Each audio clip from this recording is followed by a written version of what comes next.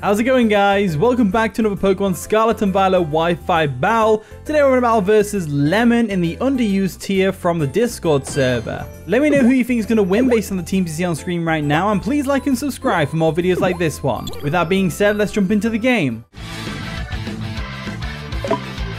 And the battle begins. Good luck, have fun, Lemon. So the Lemon's going to lead off with Flygon, nice and shiny, as we lead off with our Sandy Shocks. So we could, right off the bat, go for a Terra Blast Ice if we really want to. However, I feel like they're not going to stay in. They're probably Choice Scarf and U-turn, or they hard switch out themselves into maybe the Milotic or the Hydrapple. So I'm going to go for the Stealth Rocks. I think that's going to be really useful here. So they withdraw the Flygon. They don't want to get Terra Blast Ice in the face. That makes sense. Are they going to go Milotic? Boostra. What is that going to be? Is that the Hisuian Goodra? It is the Hisuian Goodra. So we get the Stealth Rocks off, which is great. Having Stealth Rocks is going to be really good for their team. They do have the Regenerator Mon in Hydrapple, but, you know, it's whatever. So, with the Goodra in, if it's called Boostra, I'm assuming it's an Iron Defense set. So, I'm leaning towards the Weaktail on the special side, really. So, leaning towards the Ninetales switch right now, because if they go for an Iron Defense, I can Encore them into Iron Defense, which would be great. So, we withdraw our Sandy Shocks, which is great. And we're going to get into our Ninetales real quick. And hopefully they go for Iron Defense and we can Encore them into that, which would be great. So we get the Drought, which is always really nice. And they go for a Withdrawal. So they actually made the double switch, which makes sense, I guess. And they go into Flygon. So that's a good play on my opponent's behalf. Definitely a good play on my opponent's behalf. Now, we are at a speed tie with this thing. So we could try and burn it if we want to. I'm not going to try and do that. I'm going to just switch out. And I'm thinking about Hydreigon. But they may go for a U-turn, which would hurt a little bit.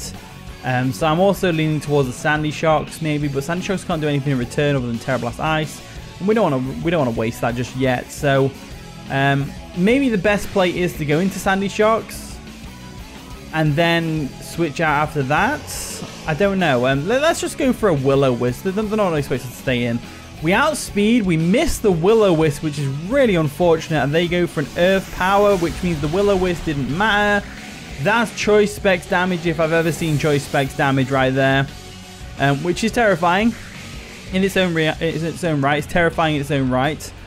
So what do we do here? I'm guessing we could go into Venusaur, and we could Growth. Growth could be really useful here, so I think I will do that. I'll go Venusaur into the Growth.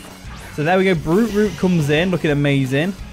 And then we'll go straight for the Growth. I think that is the way to go. So they withdraw the Flygon, which makes sense. They're probably going to go into the Goodra if I had to guess. As a Hydrapple's the one that comes in, which makes sense. So with a Hydrapple in nice and shiny, we get off a nice and powerful Growth, which is going to be great. Now they're more than likely going to expect a Sludge Bomb here and Terra Steel, if I had to guess.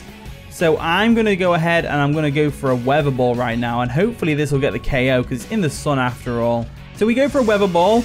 They stay and they don't Terra. Let's see how much this does. Oh, it's a clean KO on the Hydrapple, which is fantastic. So Hydrapple does go down there.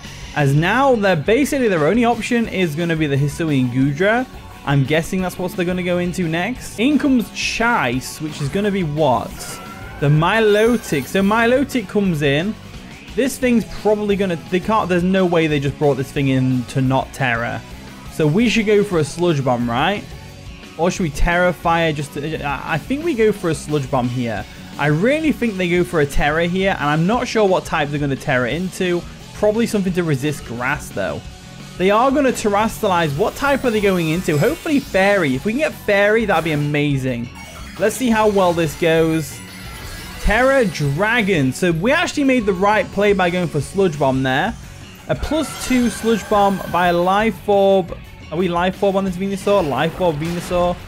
Nearly gets the KO, which is amazing. But then they go for a Haze, which gets rid of our Growth, which is unfortunate. But it is what it is at the end of the day.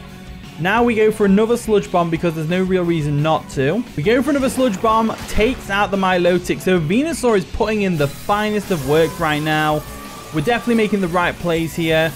The Sludge Bomb on the Terra Dragon was brilliant, I've got to say. Not to toot my own horn or like that, but the Venusaur play was nice. It was nice. Okay, it was nice. In comes Boostra the Goodra. This thing is a threat in the sun. We do get some stones damage, which is great. We could Terra Fire Weather Ball. It's always an option. I don't know whether I need Terra for anything else, really. So I'm thinking about it. I'm thinking about it. I'm going to go for the Terra Fire Weather Ball. I think that is the way to go. So that's what I'm going to do. So we'll Terra Fire real quick, like so. There we go. And that way, if they go for a Flamethrower, it won't take us out, or a Fire Blast, because we'll be resistant to that hit. And this boosts the Weather Ball power even further, which is amazing. So Weather Ball comes through in the sun, boosted by Terra Fire. Let's see how much damage this does to the Goodra. It's going to do a clean 45%, which is great. And then they go for a Fire Blast, which is going to bounce right off us, right? Yeah, bounces right off us, which is great. So now we go for another Weather Ball. There's no real reason not to, because they haven't got recovery. So we go for a Weather Ball. They probably go for a Draco, but this Goodra is a threat, and we basically just want to weaken it as much as we can. And there we go. So there we go. We're going to weaken it as much as we can. And then they drop a Dragon Pulse, which should take us out. It does take Brew Root out. So I think we did good by going for that then. I think the Terra was well used there, for sure. We just can't Terra Ice now with good old, what do you call it? And the sun does fade that turn anyway, so it's a good job we did do that. So now I can go into whatever I want to finish this thing off. I'm leaning towards the Registeel. I'm also leaning for the Hydreigon. Hydreigon could be good. I'm actually going to go Hydreigon right now. This does unfortunately mean we reveal our Earthquake, but we might be alright, to be honest with you. So I'm going to go for a Scale Shot instead of an Earthquake, because Scale Shot should finish it off. It could miss, but I'm going to bank on it not missing. So we go for a Scale Shot. We don't miss, which is nice. And it's a clean 2-shot, which is great. So we're going to get a nice defense drop and a speed boost, which means we outspeed everything on the team. Unless the Flygon was Scarf, but I'm pretty sure that was Specs damage we saw earlier. So with the Goodra out of the way, we are in a very good position right now with Hydreigon. That is for sure. In comes Chinchino. Chinchino's a good switch. So let's see what Chinchino can do here. After some Stealth Rock Chip, let's see how much Scale Shot does. I'm hoping it's enough to get the KO, because they're probably going to go for a Triple Axle right now, which will KO my Hydreigon. Scale Shot comes through. We don't miss, which is nice. It looks like it's going to KO the Chinchino. Yes, Hydreigon. Oh, no, don't hit 4 times. Don't hit 4 times. We hit 5 times, which is fantastic. Chinchino does go down. And that means Flygon is their last hope. Flygon and Meowstic. I think Meowstic can take a crunch. I really think Meowstic can take a crunch. There's nothing on their team that's outspeeding us, though. Flygon comes in. So is Flygon going to be able to take a Scale Shot? We'll just miss. We'll just miss the Scale Shot right now. So the stones do dig in, which is great. Could help. Let's go for the Scale Shot and hope for the best. So they go for a Vacuum Wave, which is going to do a lot of damage to us. I didn't even think I got Vacuum Wave. We go for a Scale Shot, and that is getting a crit on the first hit. But it doesn't matter, because it was still going to KO regardless, as the Flygon does go down, which is unfortunate. So the nice physical Hydreigon's coming through right now. So it looks like this Hydreigon moveset is the thumbnail Pokemon. It depends whether this Meowstic can take a crunch or not. That's the real question. Can Meowstic take a crunch?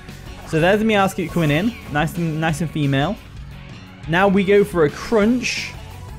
Let's see if we can get the KO here. So we go for that crunch. We cleanly get the KO, and that's going to be the game. GG Lemon, that was a fun one. Hydreigon putting the absolute work with that Scale Shot. Really good stuff from the Hydreigon. GG Lemon, I like that one. But anyway, here's the team. Try it out if you want to use the code at the top right corner of the screen. Thank you so much for watching today's video. If you did enjoy, of course, leave a like, subscribe, all that wonderful stuff. And with that being said, I'll see you all in a bit.